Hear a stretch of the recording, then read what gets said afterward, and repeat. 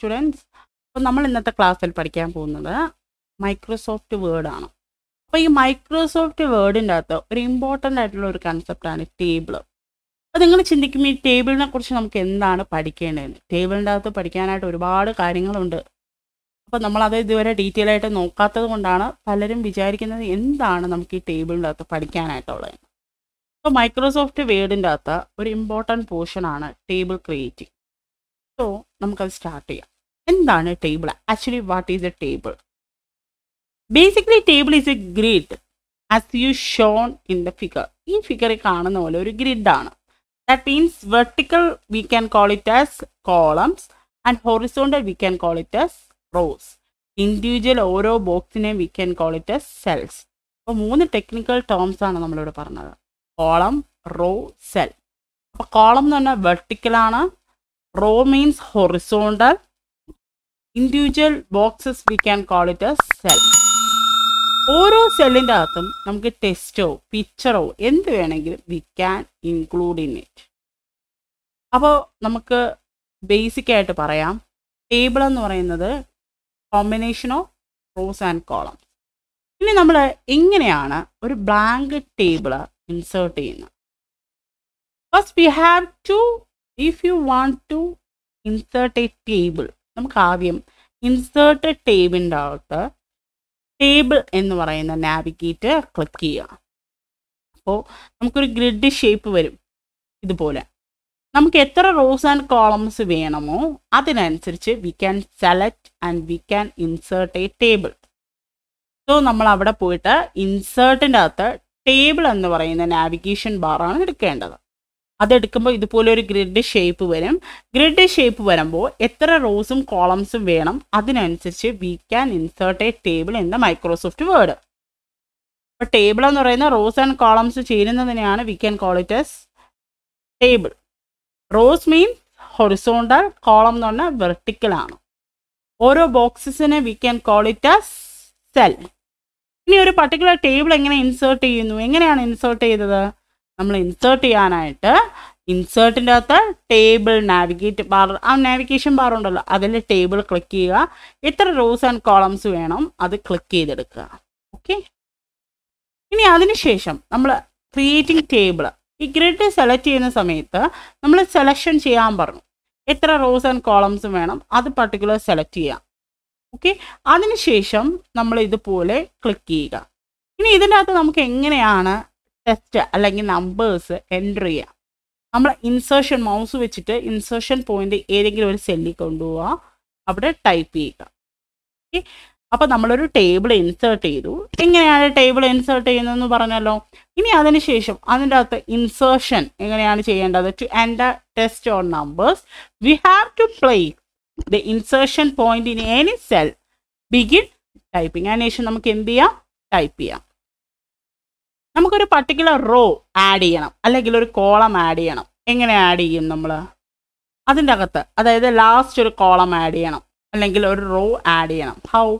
നമ്മൾ ഒരു plus sine ഉണ്ട്, അവിടെ ആഡ് എ റോ അല്ലെങ്കിൽ അവിടെ കൊടുത്താൽ മതി. റൈറ്റ് ക്ലിക്ക് ചെയ്തതിന് ശേഷം add A raw or column. ആ സമയത്ത് ഇതുപോലെ ഒരു കോളം നമുക്ക് ഇൻസേർട്ട് ചെയ്യാൻ പറ്റും. In this way we can able to add A new raw or column. അല്ലെങ്കിൽ നമ്മൾ അവിടെ ചെന്നതിന് ശേഷം റൈറ്റ് ക്ലിക്ക് ചെയ്യുക. റൈറ്റ് ക്ലിക്കിൻ്റെ അകത്ത് insert raw at the end അല്ലെങ്കിൽ കോളം അറ്റ് ദ എൻഡ് എന്ന് പറഞ്ഞിട്ട് നമ്മൾ ബിലോ, എബോ, റൈറ്റ് സൈഡ് എന്നൊക്കെ പറഞ്ഞിട്ട് ലെഫ്റ്റ് സൈഡ് എന്നൊക്കെ പറഞ്ഞിട്ട് ഓപ്ഷൻ കാണും. അതിൽ നമുക്ക് ഇഷ്ടമുള്ളത് ഇൻസേർട്ട് റോ ബിലോ ആണെങ്കിൽ ഏറ്റവും last new raw can be created. ഈ ഒരു രീതിയിൽ നമുക്ക് എന്ത് ചെയ്യാൻ പറ്റും? ഒരു പുതിയ റോ നമുക്ക് ക്രിയേറ്റ് ചെയ്യാൻ പറ്റും. അപ്പോൾ നമ്മൾ ടേബിൾ ഇൻസേർട്ട് ചെയ്തു, ഒരു റോ അല്ലെങ്കിൽ കോളം എങ്ങനെ ഇൻസേർട്ട് ചെയ്യുന്നു എന്ന് നോക്കി. അതിനുശേഷം എങ്ങനെ ഡിലീറ്റ് ചെയ്യും? നമ്മൾ എവിടെയാണോ ഡിലീറ്റ് ചെയ്യേണ്ടത് ആ റോയിൽ പ്ലേസ് ചെയ്യുക. പ്ലേസ് ചെയ്തതിന് ശേഷം റൈറ്റ് ക്ലിക്ക് ചെയ്ത് ഡിലീറ്റ് ഓപ്ഷൻ കൊടുക്കുക.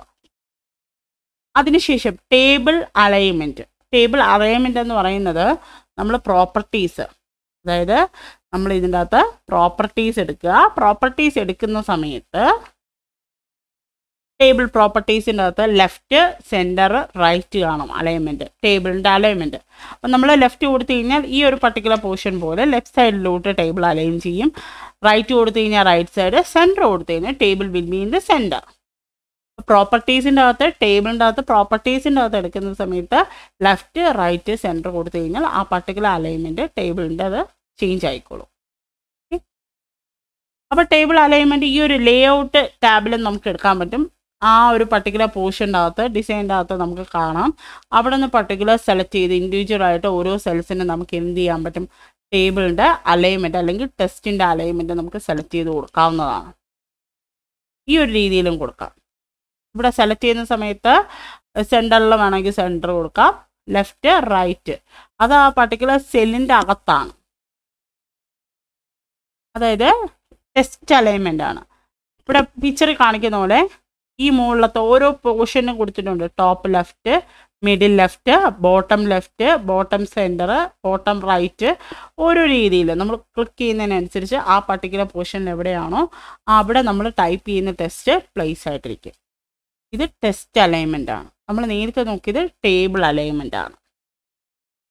അതിനുശേഷം കോളം വിഡ്ത്തും റോ ഹൈറ്റും നമുക്ക് കൊടുക്കാം. അതായത് മൗസ് യൂസ് ചെയ്തതിന് ശേഷം നമുക്ക് അഡ്ജസ്റ്റ് ചെയ്ത് കൊടുക്കാം, നമുക്ക് റീസൈസ് ചെയ്ത് കൊടുക്കാം.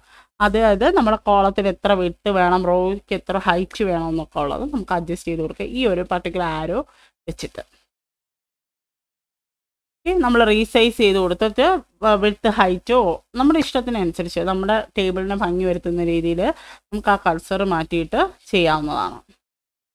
അടുത്ത മെർജ് സെല്ലും ഉണ്ട്, സ്പ്ലിറ്റ് സെല്ലും ഉണ്ട്. മെർജ് സെല്ലെന്ന് പറഞ്ഞു കഴിഞ്ഞാൽ ലേ ഔട്ടിൻ്റെ അകത്ത് നമുക്ക് ഇതുപോലെ മെർജ് സെല്ലെന്ന് പറഞ്ഞ് കാണും. അതായത് 2, 3, ഒന്നിലധികം സെൽസിനെ മെർജ് ചെയ്ത് ഒറ്റ സെല്ലാക്കുക. ഇവിടെ മുകളിൽ കണ്ടോ 4 കോളം ഉണ്ട്. അതിനെ സെലക്ട് ചെയ്ത് ഒറ്റ മെർജ് ചെയ്ത് ഇതായി സെലക്ട് ചെയ്യുക. ഈ 3 കോളത്തിനെ സെലക്ട് ചെയ്ത് മെർജ് സെല്ല് കൊടുത്തു കഴിഞ്ഞാൽ ഒറ്റ കോളമായി, അതായത് ഒറ്റ റോ ആയി.